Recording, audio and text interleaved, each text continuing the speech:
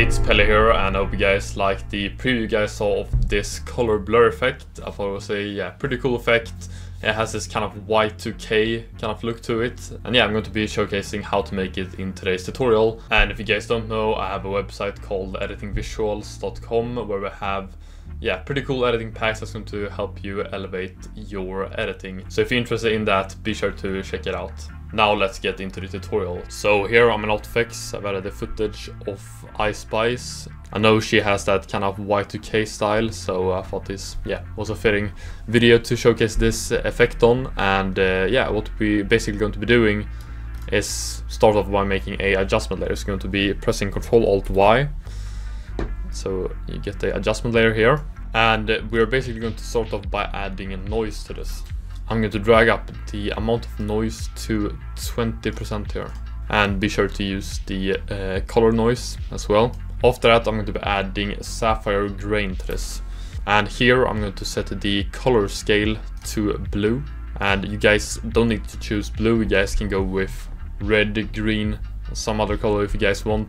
But I'm going to go with blue for this tutorial. And after that, set the color amplitude to 0.5. And it's going to look something like this now.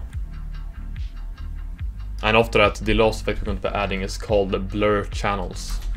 And it's going to look something like this here. And we're going to be adjusting the blur amount. So I'm going to actually increase it to 110. And then I'm going to drag down the blur green.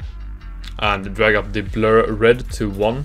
After that, go to brightness and then increase the scale blue here to 1.2. So we get this kind of blue glow here almost. And this is the look you guys will be getting with this blur color effect. I think it's a very, very cool look to have. And you guys can of course adjust if you guys want it to be a little bit less blurry and increase the blurriness for the blue. So this is a pretty cool little touch to add to your music videos, your edits. And if you guys like the Y2K look, Y2K aesthetic, I've actually made a Y2K effects pack, which is a very big time saver if you guys like this kind of aesthetics. So instead of spending hours trying to make Y2K effects, I've actually already done that for you basically. So yeah, I'm going to be showcasing some Y2K effects that's in the pack. So I can add the Y2K low res glint, for example. It's going to look something like this. Really, really cool Y2K effect in my opinion. And that's just one of the effects. I could drag on the Y2K sapphire halftone.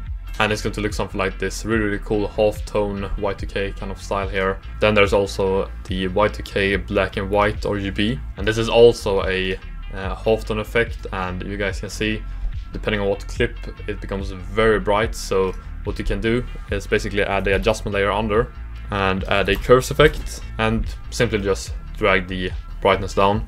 You guys can see the bright parts here at the bottom. It's because the footage I'm using has black bars, so normally it doesn't look like that, but this is how it's going to look otherwise.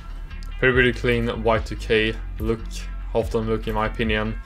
And if you guys are interested in this kind of look in this pack, it's available on our website editingvisuals.com, and you guys can use the discount code Pelle to save $5 on that pack.